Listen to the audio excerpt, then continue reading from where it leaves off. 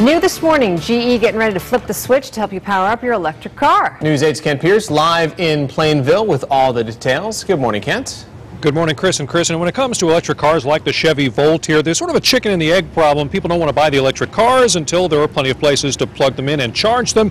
And companies don't want to build charging stations until there are more electric cars on the road. But here in Plainville, where GE Energy has a plant, they're going to solve that problem. They're opening up all these new charging stations here in the parking lot later today. Now, these are where you can just pull up, plug in your electric car right into there. Now, this is not just a charging station, however. Anybody can build that. This is GE Energy, so they've got an extra twist to this.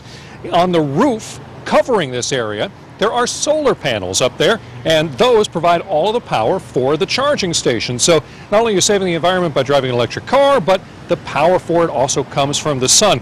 Good news, because gas prices these days are a little bit down, but still historically very high as we head into Memorial Day. $4.15 is the average statewide for a gallon of regular gas right now. If you're driving an electric car, you don't have to worry about that. No complaining about gas prices, just the odd complaint about not enough places to charge your car. However, here in Plainville, they are fixing that today. They flipped the switch on these charging stations at 10:30 this morning. The governor is going to be here, as well as officials from GE, to do that. Live in Plainville, I'm Kent Pierce, News 8.